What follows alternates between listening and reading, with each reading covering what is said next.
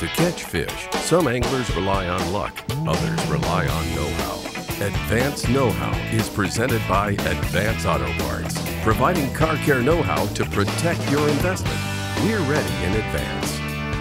If there's one tournament out of the whole year, out of your whole life that you want to be prepared for, it's the Bassmasters Classic. The 2006 Bassmaster Classic kicked off our season right there in Kissimmee, Florida. Being ready in advance meant the pros had to be prepared to do a lot of running between lakes, or they could concentrate on fishing one of the lakes. I chose to fish on Lake Toho. There's several lakes there. That's the lake I had the most confidence in. The lakes are covered with different types of grass. Picking the right type was key. I stuck with more of the pencil grass and the reeds, and my biggest pattern was fishing clumps. I wasn't fishing around a whole lot of grass. I was fishing the more open areas in about 2 to 3 feet of water where all those big females were spawning. Isolated reed clumps, 7-inch trickhorn, T-rig for a weight, light line, long cast.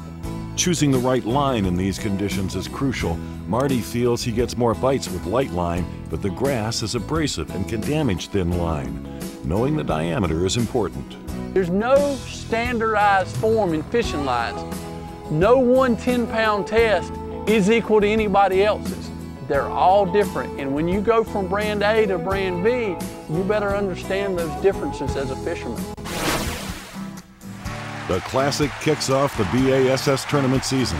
The competitors will travel over 50,000 miles on and off-road during the year. Some of the ramps we go to, picture perfect. Some of them we go to, it's a dirt ramp, and that's it. And we've got to be able to get in and out of those places. One solution, install a 3-inch lift kit on the tow vehicle. 3 inch is a great moderate lift for most people for everyday driving. If the vehicle's on the road a lot, 3 inches where you want to stay, the ride stays smooth, the look is clean, the tires fit on the fender well, everything is awesome. This kit installs quickly and is relatively inexpensive because you don't replace the factory springs on the front and rear of the vehicle. With us staying with the factory springs on that, we've got the same great ride we've always had on the highway, so we've increased our clearance, but we haven't changed the ride.